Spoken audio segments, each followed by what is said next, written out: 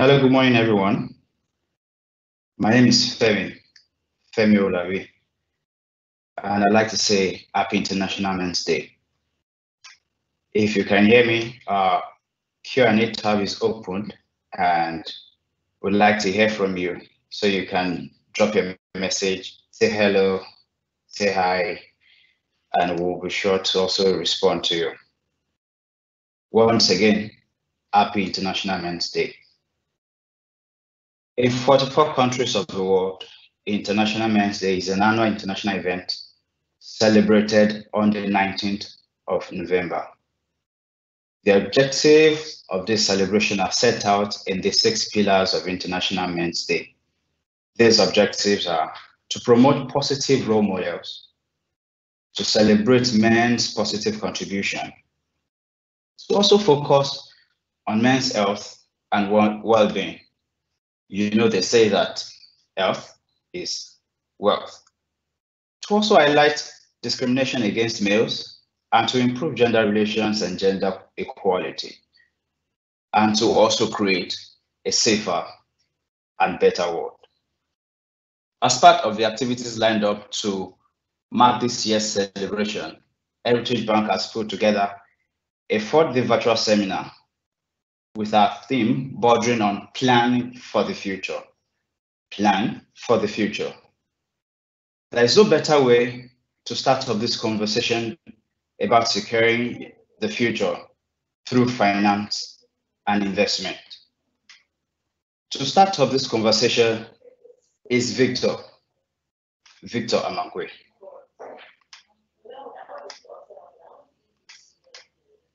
I'd like to read the profile of Victor so that we can see that it comes with so much experience, especially when it comes to finance. Victor Amakwe is a wealth management professional who has been practicing for the past 16 years. He is currently the group head of Private Wealth Management Group at Heritage Bank. Victor relocated to Nigeria to help to create Private Wealth Unit of Heritage Bank after completing a 10-year stint at Fidelity Investment as Vice President, Senior Institution Advisor. He also has a bachelor's in finance from the University of Texas at Arlington and an MBA from the University of Maryland, Robert Smith School of Business, as well as various licenses in the United States to practice. At this time, I'd like to hand over to Victor, who will be taking us through today's conversation on securing your tomorrow through finance and investment. Victor, over to you now. Femi, good morning, and thank you again for the introduction. Good morning. Good morning, everybody. Again, I'm Victor Amakwe, and I'm the group head of Private Wealth Management here at Heritage. My primary function is basically helping individuals plan for the future, and also to help them manage what they have now to plan, to plan for the future, which is basically the theme of our topic for today. Really planning for what tomorrow is, even though we don't know what tomorrow holds, but it's always a good idea to plan ahead, because you know that saying, if you fail to plan, you're planning to fail, right? And if you look at most successful individuals, or the people that we always look up to as role models and people of the like, the one thing that every one of them have in common is that their life is usually regimented to an extent and is planned. So when you look at it from a 10,000 feet view, you see a trajectory, usually a straight line up or down, right? But when you begin to take a closer look, a very close look into it, you then notice that the line is always zigzag, which is basically the story of life, right? Things go up, things go down, but having the plan to basically what in statistics you say smoothing the curve and making the standard deviation a lot more tighter is basically what that the whole planning thing is in general.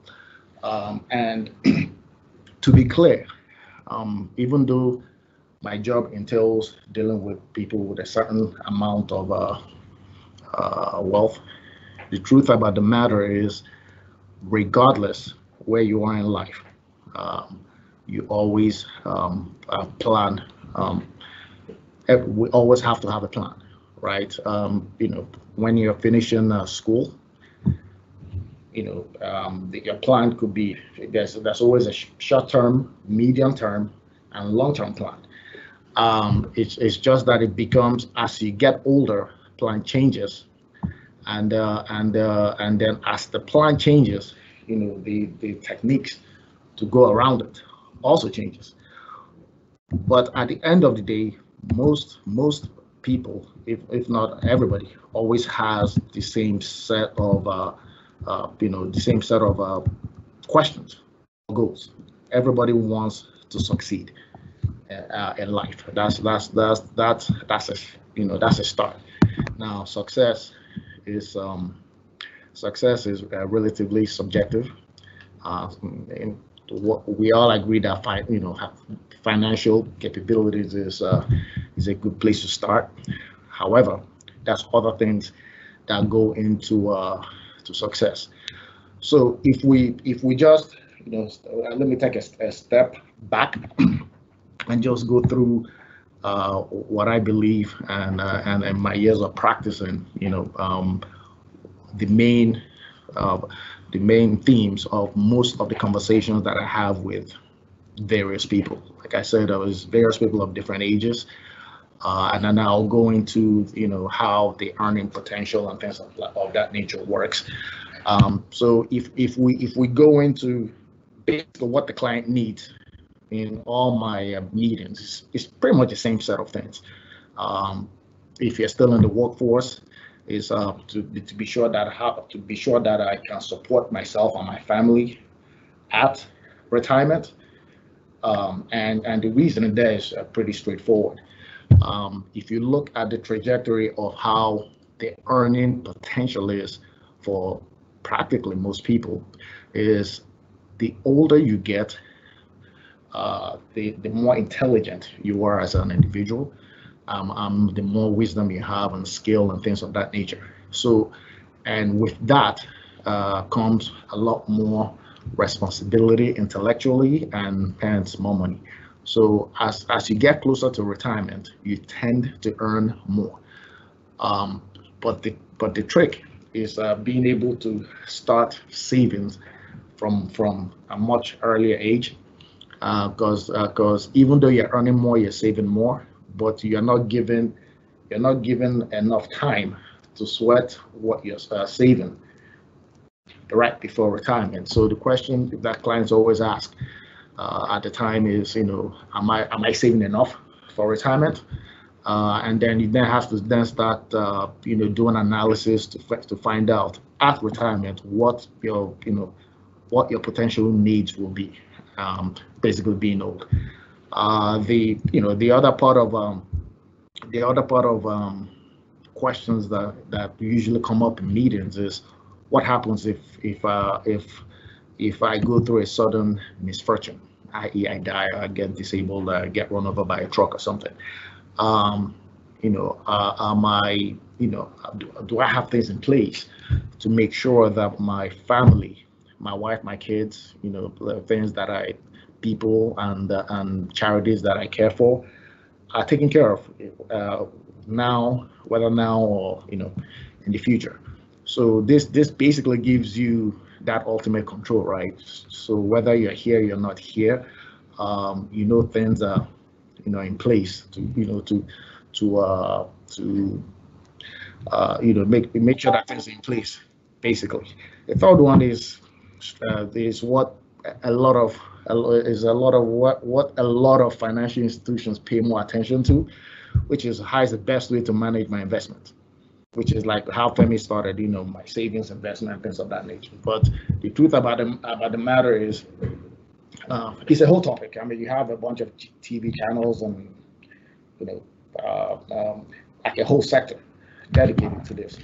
But the truth is, it's a big topic, and this has a lot to do with, again, where you are in life, right? How much time you have till you start needing the money. It's not necessarily retirement, which I will go into it as we go along. There's a lot of retirement is a long-term need, but you might need to buy a car next couple of years from now.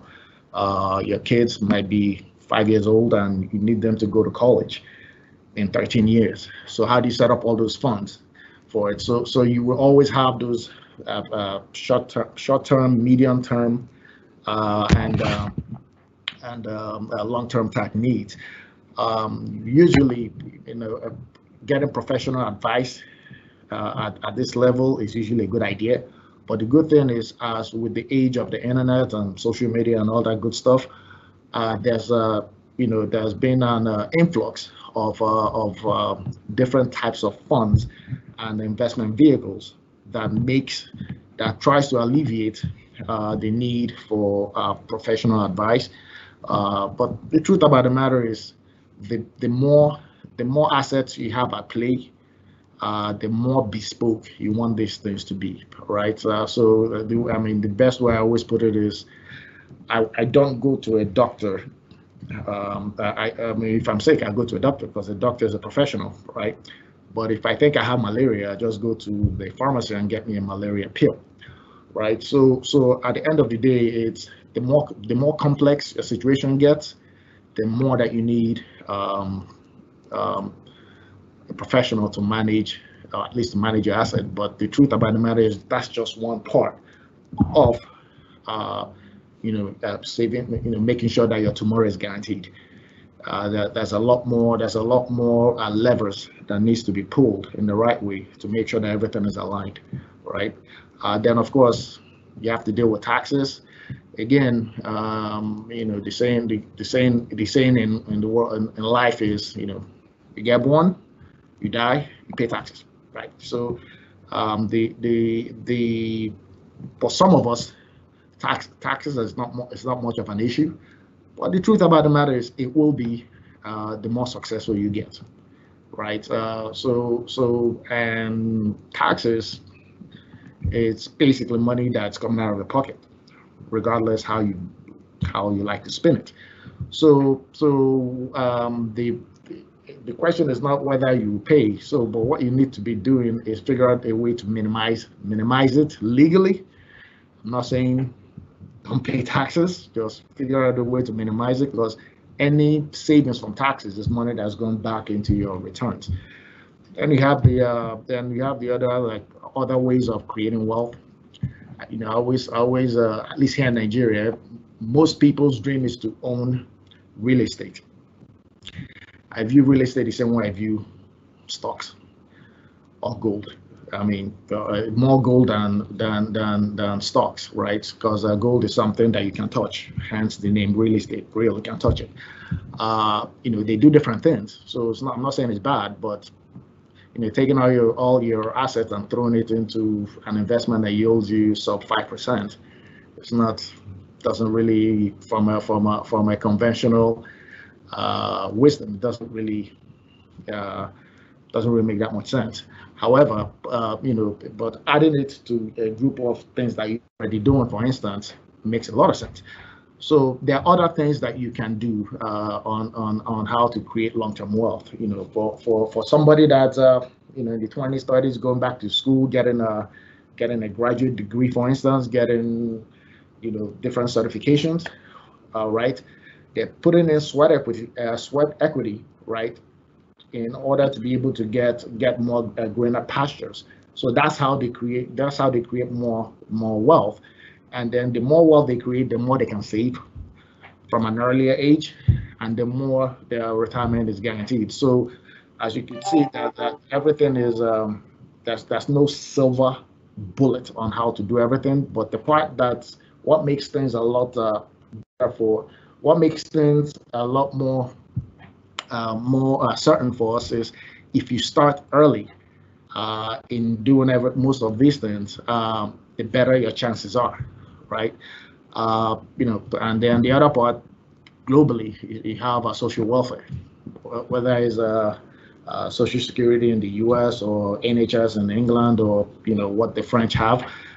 Here locally, the way I see it is, our source of welfare is basically having your oga in the government giving you some government job that there's already 20 of the same exact roles. They just add you there to make even the marginal utility even less than it was. So all of a sudden you have a government payroll that's highly bloated, but it's a source of welfare, right? But it's not standardized, so you can't really use that as a way to measure a retirement, because in most other countries that I've mentioned, retired, when they retire, they get some monies back from these institutions. We do not have that yet. So because we don't have that, we have to replace it with our savings and our retirement from today, right? So the point is, when you start early, right, you have the ability to save a lot more the older you get. So by the time you're getting to your your mid ages and towards your retirement, you are not that much under pressure, right, to start saving. Because the truth about the matter is, the more you earn, the more your expenses are, believe it or not. Because by the time you're getting to a certain age, your kids are coming out of school, they want to go somewhere to go to college. You have to buy dollars and pounds and all that stuff to pay for school overseas. And if God blessed you with a lot of kids, then you have to do this over and over again. And they hope that when they come out of school, they'll help subsidize your living, which that is not guaranteed, but saving for yourself, that's guaranteed. That's really these are the the areas that most clients talk about. Now, this is for them personally. Then for a professional like myself, there's a lot other things that I that I put into consideration, right? When I'm talking to anybody, it's more like time frame. Number one, risk tolerance, which goes hand in hand with time frame, right? Number two, where the investment is going to be, what currency is going to be, and this then determines the inflation rate of the investment. A prime example, since we're here locally, if I'm dealing with a Naira-based investment compared to a USD type investment, for the Naira-based investment to match 1% of a US-based investment, the Naira-based one has to be yielding at least 13%. And the reason for that is 13% is the Naira inflation. The US and the rest of the world, rest of the developed nations are trying to fight deflation. So they're close to zero. So, and in plain English, it just means my $1 today will be worth $1 this time next year. And then for the Naira, my 1 Naira today will be worth about 87, 86 kobo, same time next year. So if I just take dollar and throw it on that mattress, I'm already ahead, right? So and then we are then dealing in a country where your rate of return is placed for your risk-free rate of return, which in this country is T-bills, is sub 5%. So in actuality, for each Naira you put into your T-bill, you're actually losing 8%. But again, I won't tell you this, but most professionals know this, right? So your real rate of return for Naira-based T-bills is negative 8%, give or take, right? My job then becomes, when are you looking to use this money? What are you using it for? things of that. That gives us an idea. Where do you plan on using it? So there's a little bit, but there's a lot more things that we have to do on the back end to be able to satisfy the needs of what we just spoke about on the last slide. So that's basically what our job entails. As far as investment, there are thousands and thousands and thousands of investments out there. And we can look at the local stock market that has a pretty high volatility compared to the rest of the world. We can look at the local Eurobond market that almost has a positive correlation to the developed world. And then you can look at, the foreign markets, which you don't have to go into individual stocks. You can easily just buy either an ETP or an ETF. That's a basket of all the other stocks. So that way it helps you in mitigating the non-systematic risk. So you just buy something. If you're going to buy technology, you just buy US type technology. So that way, if something has happened to one company, it doesn't affect just you because you're diversified. But those are the that's really how you help. That's how really the things you do to help secure your tomorrow. I do know I get questions a lot. I don't want to take any risk. I want all the returns. I get that quite a bit. And the truth about the matter is there's nothing like that, right? So you coming to work today, you took some risk. You got in a car, you drove, and anything could have happened to any of us. So it's just that the more calculated risk you're willing to take, the potential return you can get from it. You putting your money under a mattress is a risk. You could get robbed the next day, right? So there's anything you do in life is calculated, whether you know it or not. Our jobs as wealth professionals and your job as a saver for tomorrow is understanding this and then trying to put mitigants in place to at least make sure that a lot of these risks that you're taking are mitigated and nothing surprises you.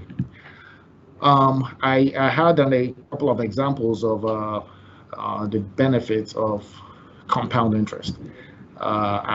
Before I show it, I have to be clear on compound interest. So it's just all it is in simple English is interest earned on interest. But for that to happen, there's a lot of things. It's not automatic, right? So if I look at say the Dow Jones or the NSE, right? If you look at it over the long term, they're positive, right? So if you look at the chart is going up. However, if you take a closer look and look at it like on a 5-month, 1 year, 1 week performance, you notice that it's a lot more zigzag, which is what I was explaining before. It's the story of life, right?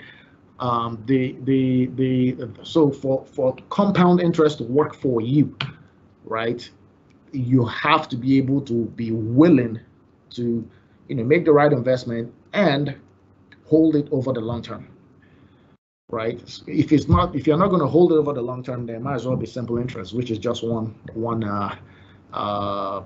interest and be done with it, right? So a simple example of compounded interest is your fixed deposit. When it pays out your interest, you take the interest, you reinvest everything, right? It keeps, so the amount of time you reinvest it is the amount of time it compounds in 1 year. So a good one is, so if you're doing a 90-day fixed deposit, and after 90 days, you get your interest and your principal, you take both of them, put it back. It does the same thing about 90 days. So in 1 year, all that means is your money has compounded 4 times. So if your interest rate was about 9%, your real return will be about 9.2, 9.3% for that year. So when you start doing it over the long term, you end up making your returns ends up being a lot more than it should. So that's I just thought I should mention that. So I have a couple of pages here that a couple of slides here that just gives like a brief demonstration of this.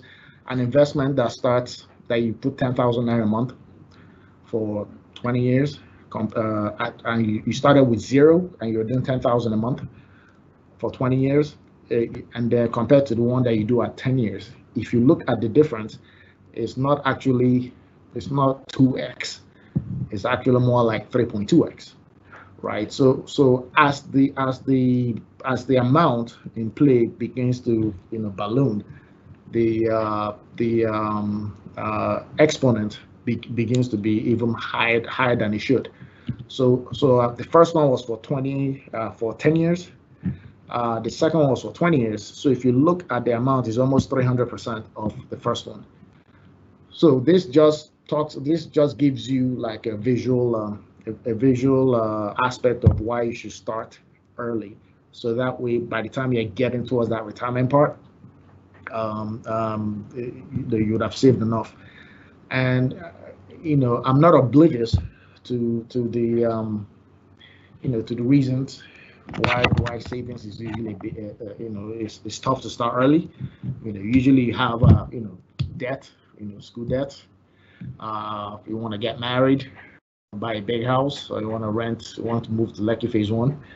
Want to get married, want to buy a nice car, blah blah blah. There's a lot of reasons of why you need to spend. The truth about the matter is, if you don't start, right? If you don't plan and don't start, then you wouldn't know what you could have done with even the smallest amount, right? So the trick is to start and then build on it. And then it's a mentality, right? You build on it and then try your best to live below your means. I can't stress that more.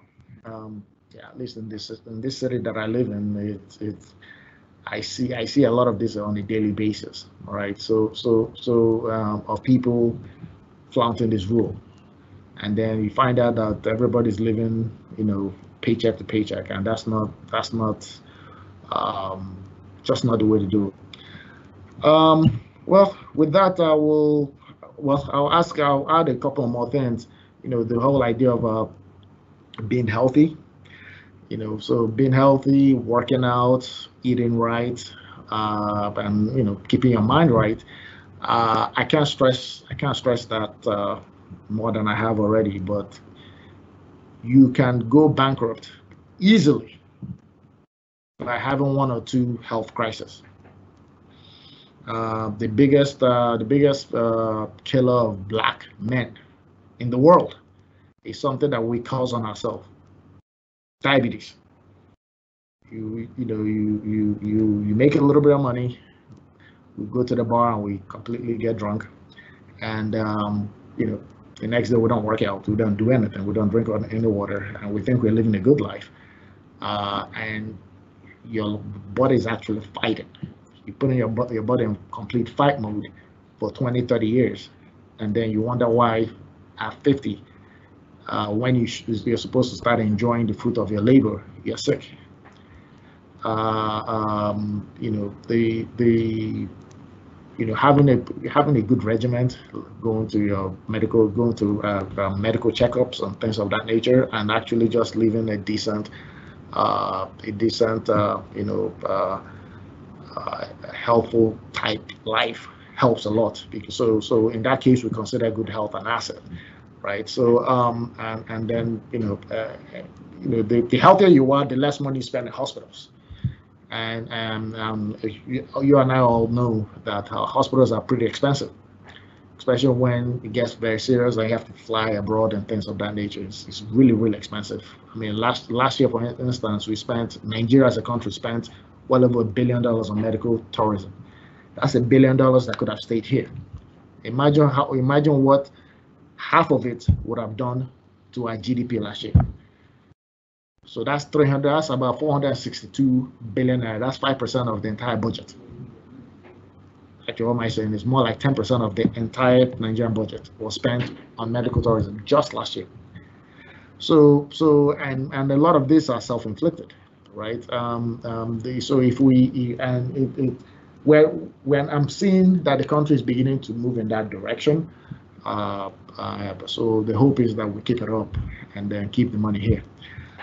With that, I'll take. That's all I have for everybody today, and we'll be glad to take any questions. Thank you so much, Victor. It's been an educating one. There are so many things that are packed into this, and it looks that the time is so short. But there is a part that I'd like you to take over again, and it's this benefit of starting early. You did a computation, where investment by balance by year with 8% compound interest. Can you take us through it so that the people listening to us also can have an understanding step by step as to how this goes by and what they can earn based on their investment? Yeah, we are talking about benefit of starting early. Can we reiterate again why we expect that those listening to us will also drop their questions and then we can take the conversation further? Thank you. Sure, Femi.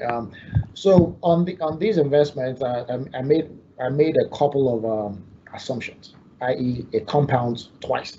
The example I made initially with the fixed deposit was one that compounds 4 times. So this is, think of it as an investment where I put it January 1st. We do an investment, 180-day fixed deposit that matures June 31st.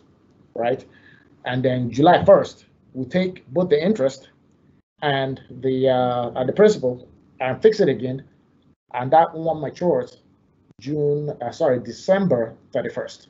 So it's compounded twice, right? So that's the basic example. That's the basic example that we gave here, and this is done over 10 years. So every year you're doing, every month. You're depositing 10,000 naira monthly, right? So technically, every year you're depositing an additional 120,000 naira. So you remember you started from zero, so you didn't. It's not like you had any amount. You didn't have anything to start with. You started from zero. Hence that whole idea of starting early, and then you kept doing it. So imagine if you started from when you get a job, your first job, at 23. And then you keep doing this 10,000 naira, right? And then at age 43, how much would you have December 31st of that age? That's what this is. So the question is, well, how much would I have at 33? How much would I have at 43? Right? So and you look at the difference at 33, you will have about 1.8 million naira. So the amount that you actually put in, the actual contribution you made is 1.2 million, the 10,000 naira per month. Then the growth on it is about 600,000. So about 50% growth on it. And then on the other one, so if you continue doing it for another 10 years, what you would have is about 5.7 million.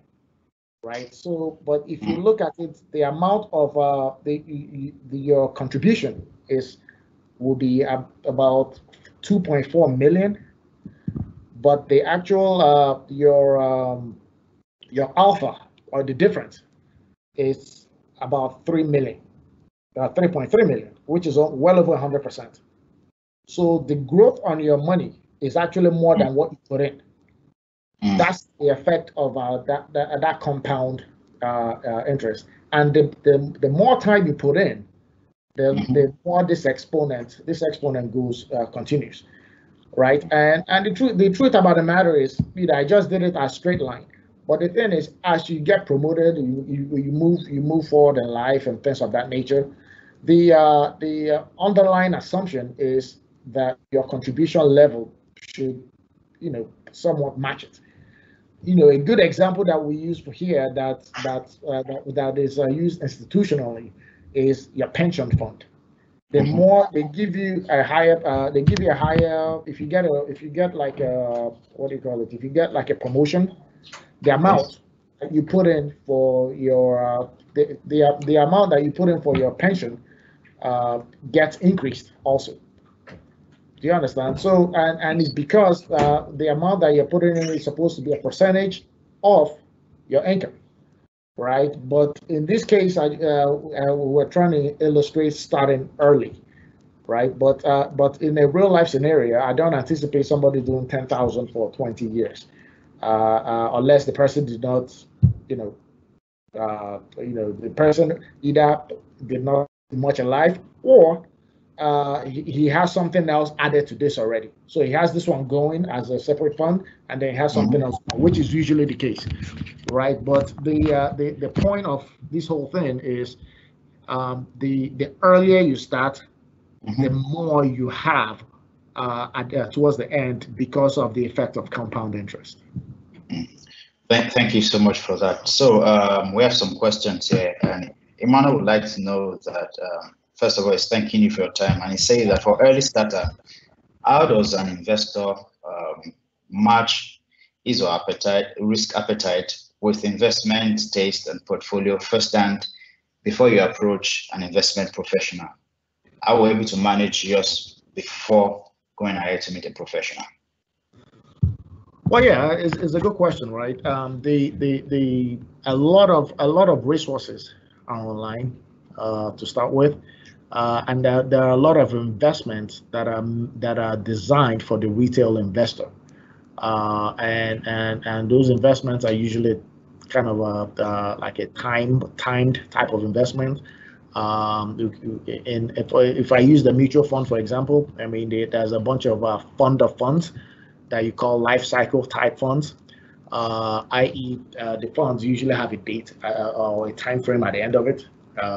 And it doesn't mean that when that time comes, the fund ends. It just means the closer you get to that fund, the fund date, the more conservative the fund is.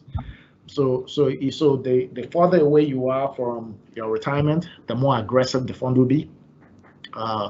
And all I mean by the aggressiveness is, the funds will probably have a lot of high vol type stocks, high volatility stocks, or high beta stocks. So small caps, smaller companies. Sorry, I don't want to be using too much of these financial terms, but smaller companies, which in good economic times they go way up, and bad economic times they go way down. Right, then you then have the bigger companies. Let me pick in Nigeria, pick like a GT, for instance. It's a big company, right? They don't move very much, right? As far as their stock range is usually pretty tight compared to like a new company that's moving way up. So what happens is, putting money in those type of funds for now, right? And then keep saving that when you get to a certain point. And the point is relative for different people, right?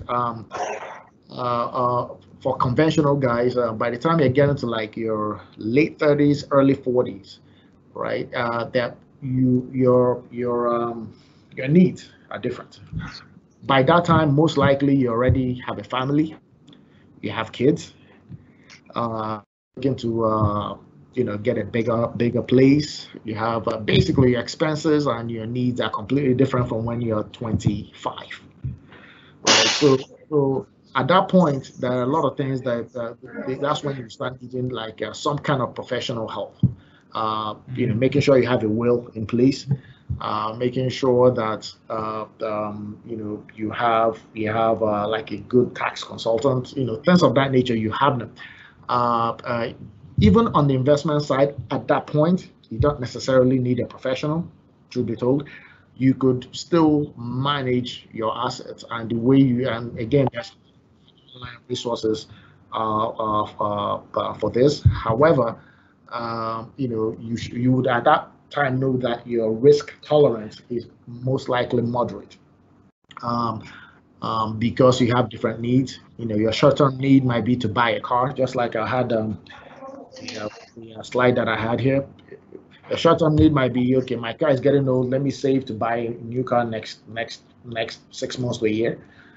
You need to have an emergency fund, right? Just in case something happens. In Nigeria, for you to go into any hospital, they'll tell you to bring 1 million naira or something down.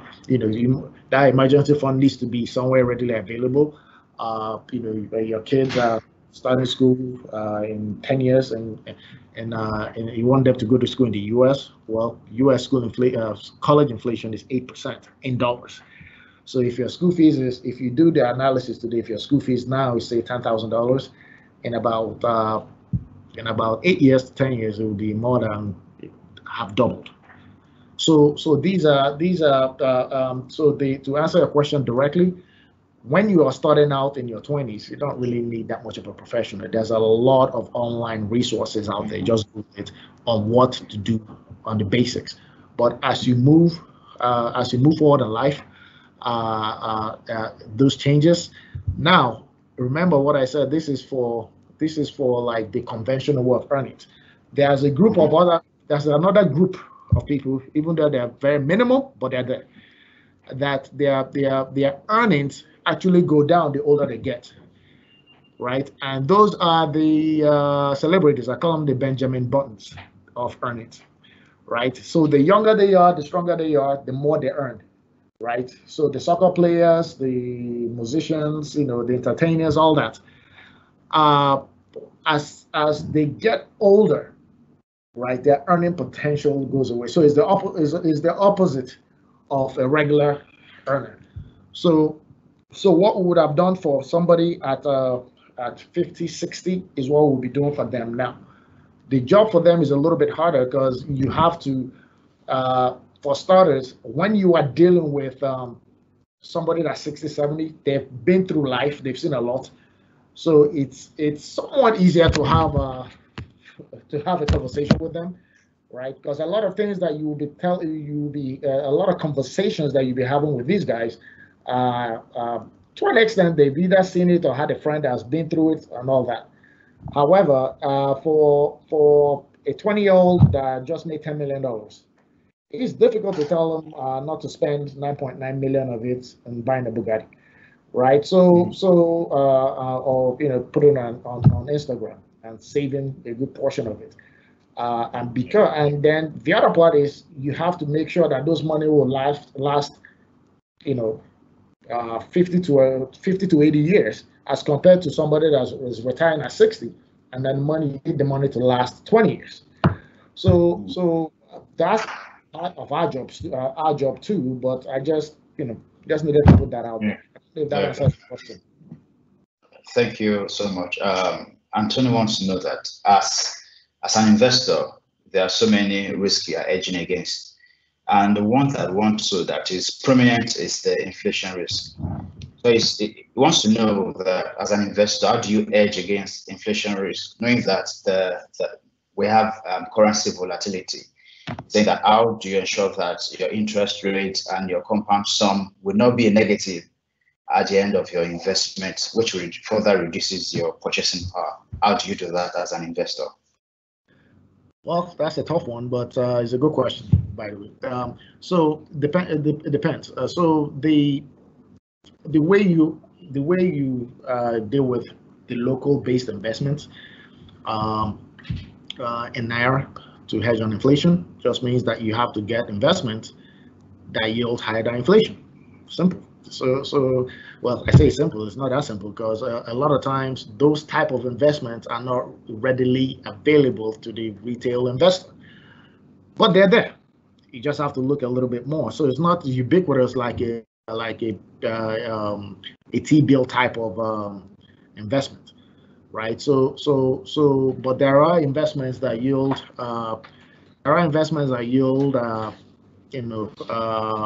that have alpha over inflation. That's one. The other one is to look for investments where the holdings on the investments are usually not in local currency. Also, they're there. So I can't go in and start advertising investments out there, but they're there. Absolutely. So that helps you. So if you look at it, so if something is paying you 1.5% in USD, just give an example. is better than 13% in there, right? So that gives you that yield on that inflation protection, right? Yeah. Did you have something? Go ahead. Yeah. So that's how you do it. And if you must do something in local currency, then investments in assets yielding over 13%, for instance, is a good way to go. Now, keep in mind is that inflation is not always 13%. It's just that it's 13% at this very moment, and this is one of the few times where the delta or the difference between your risk-free rate and your inflation is so high. This is not usually the norm, right? So the hope is that our regulators and all that to somehow get to a point where that it goes back, it closes the delta gap closes. Yes. But for now, it's just it's pretty high. And if you're going to invest, look for ones that are higher than inflation. But keep in mind that the higher you look for, the riskier it is. I have to mention that. So the higher you look for, the riskier it is. If you're looking for the risk-free rate, it will be the risk-free rate will be on a real return basis lower than inflation for now. Okay, so moving on, can we not say to hedge against inflation risk, would you advise that an investor do a short-term investment and start rolling it over based on the prevailing market rate? Yes. So there's no point locking your fund over long term in a real in a negative real interest rate environment, right? There's no point unless, like I said, you have something that is yielding you much higher than inflation. Then it would make some financial sense. So basically having short-term investments and keeping and continuing to roll it over gives you that additional compounding effect, and then hopefully the hope is as we move along, regulations and policies are put in place to help reduce inflation. Keep in mind, inflation is up for a number of reasons. That's a whole different topic, by the way. But that's a bunch of other reasons inflation is up. Border being closed, some guys killing a bunch of people in the middle belt, and because a lot of the inflation is a matter of your CPI, your consumer price index, being higher than the base rate. And what makes up the consumer price index a lot of times is the food basket. And as food goes up, inflation would go up. So there's a going joke of onions being so high now that you can't even get it see anymore. Exactly. So that tells you that inflation is actually creeping up, because these are staples that make up the inflation basket. So but that's a different topic for a different day. But as things begin to normalize, hopefully stabilize, and this whole NSARS thing is going to the dustbin of history. The hope is that the inflation begins to become sub 10%, right? And then at that point, you can your investment that was already yielding higher than inflation at the point will just be a much higher real return. Okay. Thank you so much. On a lighter note, someone once said jokingly that tell me how rich you are, and the person responded, I still put onions in my Indomie. That's how rich I am. And someone said again, someone was sharing his experience. The person invested in an aggressive growth fund over a decade. The promised return was huge, but it could not pull out the fund because the caveat was inserted into the contract until a particular window. And when it got to that window, his investment had crashed almost to nothing. That in fact, it could not get up to what he had put in. This further supports your line of thought that you shared with us initially to roll out short-term investment. But someone is asking about a lifestyle change. He's asking that how do you live below your means effectively?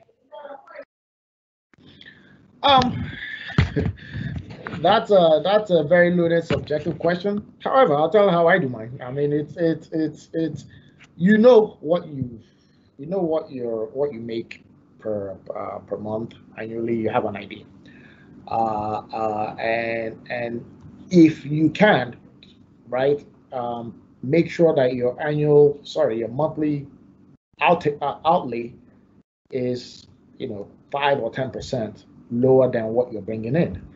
You are living below you're living below your means, and it doesn't really mean that you have to go and move to like Ikorodu or something. It doesn't mean that, because my take on this is at the end of the day, wealth is all, besides the financial part, is also a state of mind, right? I remember talking about your health. Instead of me living in a 10-bedroom house in Ikorodu like a king, I could live in a studio in Lekki, right?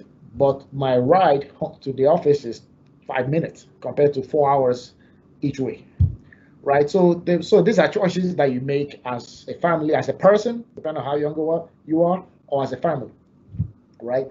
But the point of the matter is, is a choice you make, and then you roll with it. So as you then begin to get your promotions at work, or you start a new business or things of that nature, you begin to get a little bit more income.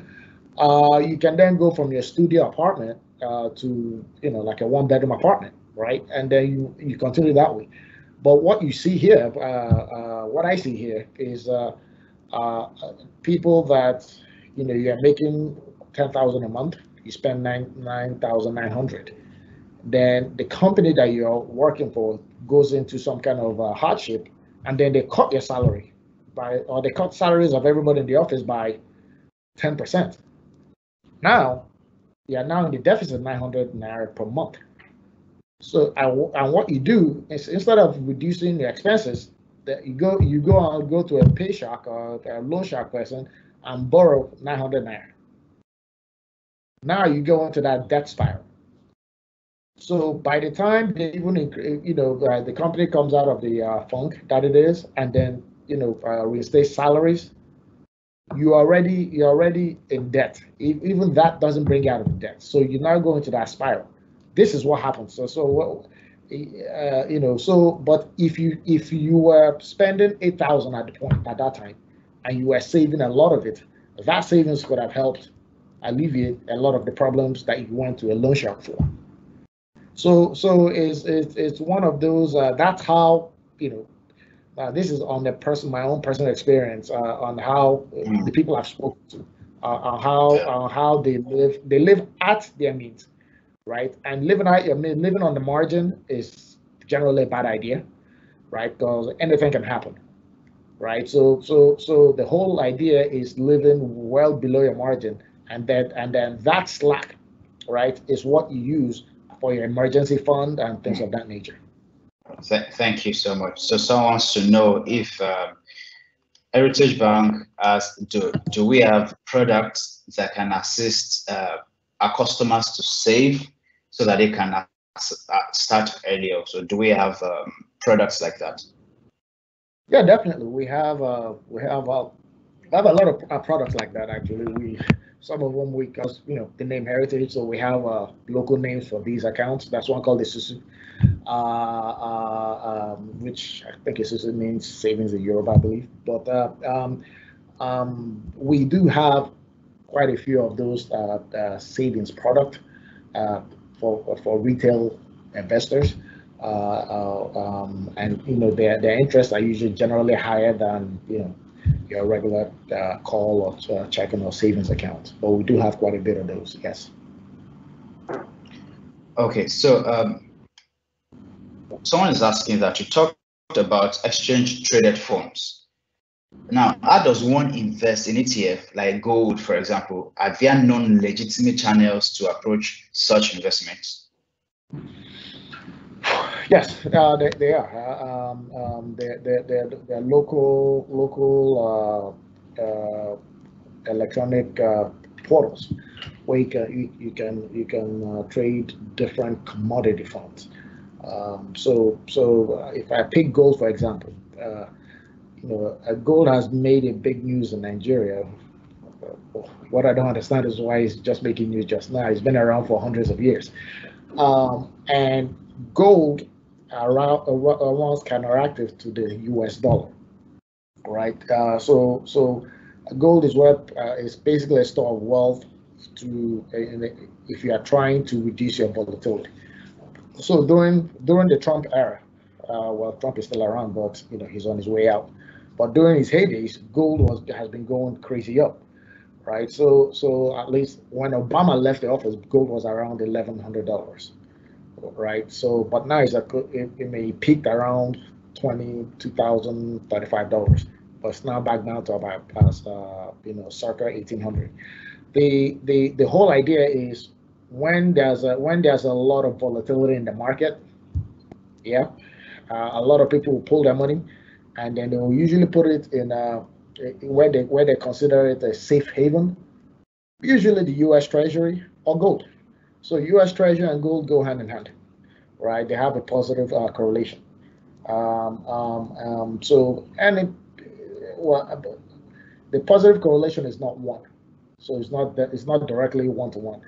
But to answer your question, because it seems like I was deviating, there are places you could buy ETFs and ETPs here locally. There are companies out there that actually do it, and they are legit. So what you can research them online actually, but what you can do is to even figure out which fund to get into or which ETF to get into. Because remember, all these ETFs they trade like stocks. So they could either go through Euroclear, what's it called, the S&P, not S&P, the Dow Jones, or the OTC market. So you could do that from here. Yes. Okay, thank you. How do we trust the information out there about what is safe to invest in? Where do we read about that? Where do we read about them? A lot of information is available for overseas investment, but the conversion rate for USD and the British pound makes it difficult to project and invest. And to project the income, the return on investment. So there are two questions. Where do we read about this investment, which makes it difficult to calculate your investment return? There are various websites. The basic one is you just go to yahoofinance.com is there. So that's for starters. Now the other thing to remember is that the exchange rate only comes into play when you are going from the local currency to the foreign currency. Once it's in the foreign currency, it's there already, right? But what you will get in Yahoo, for instance, will only talk to you about investment in dollars, maybe in GBP, right? So the exchange rate is solely your responsibility as a local investor. But there are different sites. You have ProShare, Nigeria.com, and all these are just information sites where you can look up information on what's happening locally. When you are doing your analysis on an investment, right?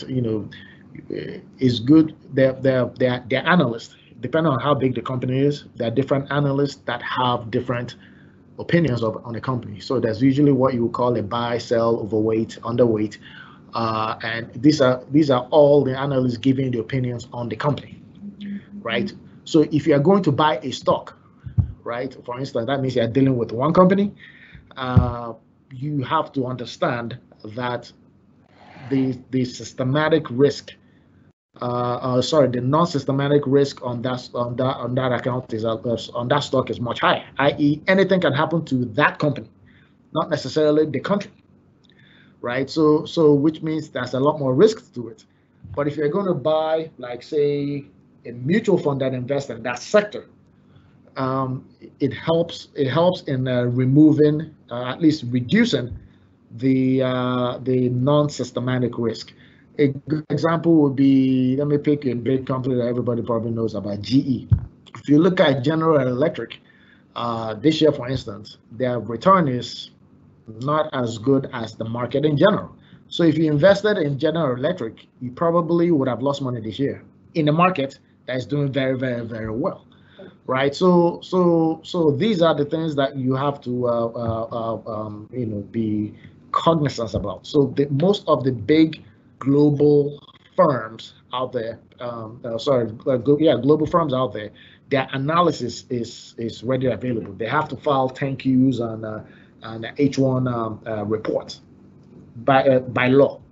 So all those reports are used by analysts, and then they look at the economy, how they do business, and all that to give you their own analysis, right? And that's how they make their decision on whether you should buy or hold. But that's their own analysis, and depending on how big the company is, you will have a lot of analysts doing analysis, and everybody will give you their own opinion.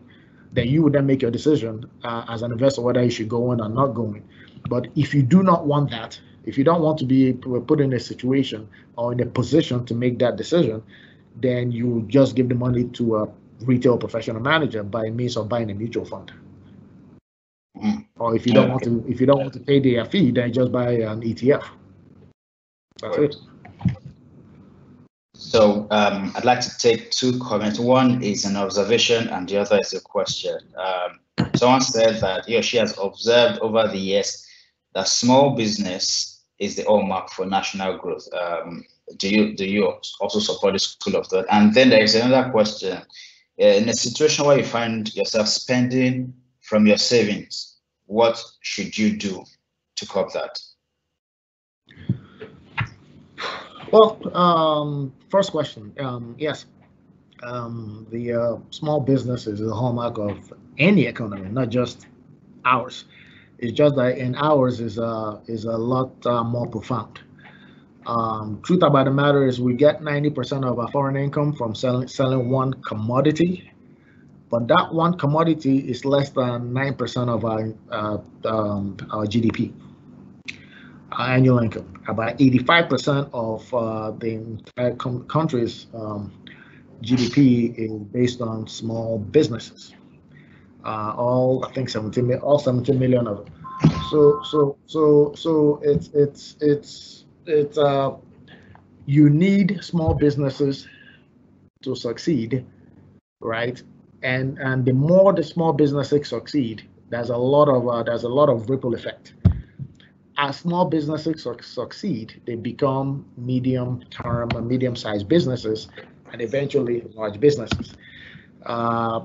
Pick a company, Yahoo, Google, all this company. They were small businesses once upon a time, and they became big businesses. And as they become big businesses,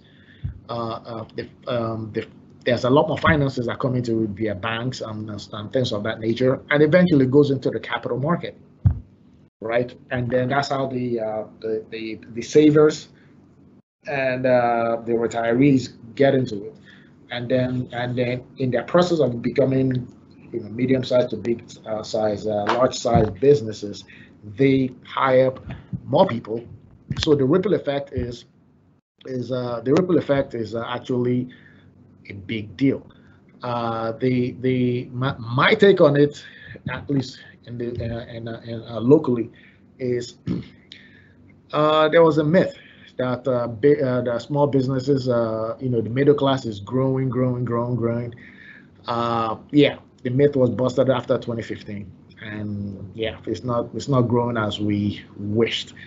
And I have my theories on why that is the case, but the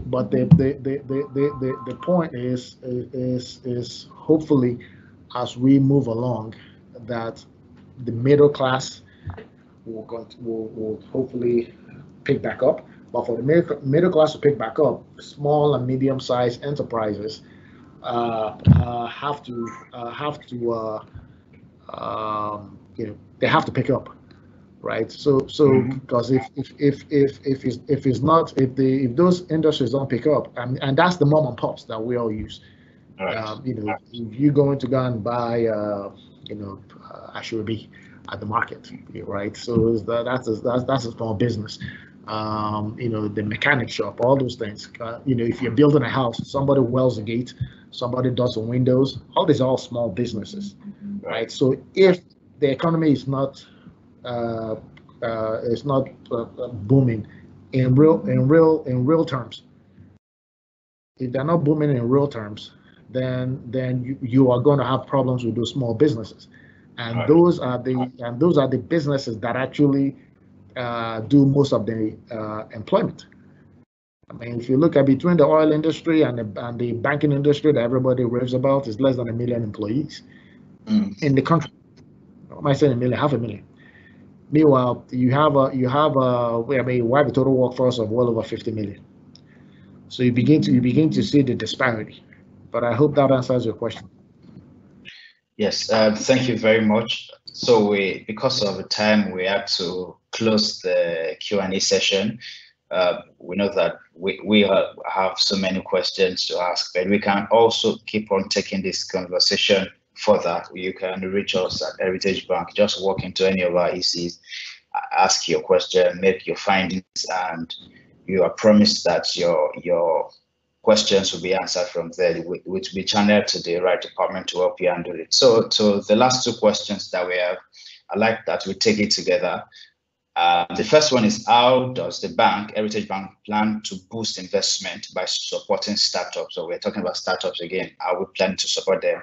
And also, how do we plan, or how do somebody, an investor, how do you minimize your tax? Is there a way to minimize your tax? Probably let's ask it that way. Well, there's always a way to minimize your taxes. First is knowing what your taxes are. That's for starters. Secondly is if it's an employee, they